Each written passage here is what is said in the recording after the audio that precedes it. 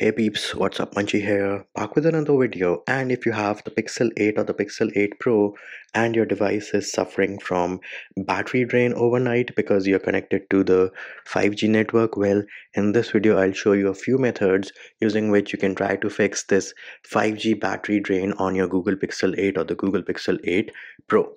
First thing we're going to do is we are going to disable the feature of mobile data always active. How do you do that? Well, for that you need to enable developer options. So you will go into settings, then you will go into about phone. Once you're in about phone, you need to scroll down all the way. You will see something called build number. Tap on this 7 times, and if you have a pin or password setup, you will have to enter that.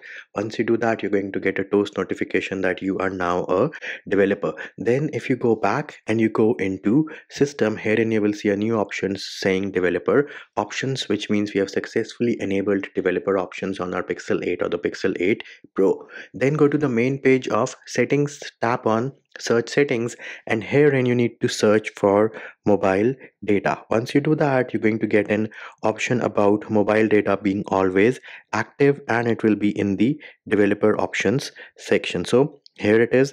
Let us look for that option, developer options, mobile data always active. Select this and you will notice that it is enabled. So this option here says it will always keep mobile data active even when Wi-Fi is active for fast network switching. So this could be one of the reasons why your 5G is always on in the background even if you're connected to Wi-Fi, thereby resulting in overnight battery drain. So try disabling this option. Our next option to fix the overnight battery drain on your Pixel 8 or the Pixel 8 Pro is to disable adaptive connectivity. So for that, you need to go into settings. On the settings main page, you will go into network and internet. And herein you need to scroll down. You will see something called adaptive connectivity. Out of the box, this is enabled. Sometimes this also results in battery drain. If your Wi-Fi signal is weak, it will automatically switch it over to 4G or say 5G, and disabling this may help fix your issue of the overnight battery drain on your Pixel 8 or the Pixel 8 Pro.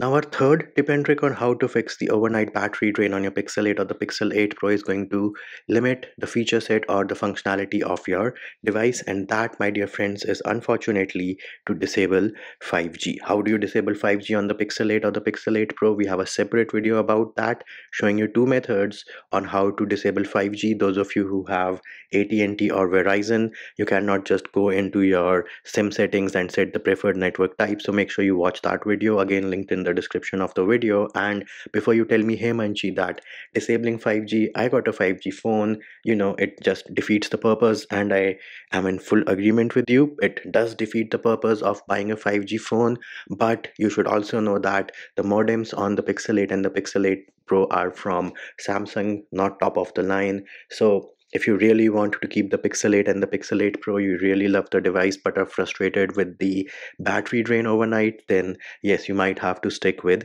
LTE.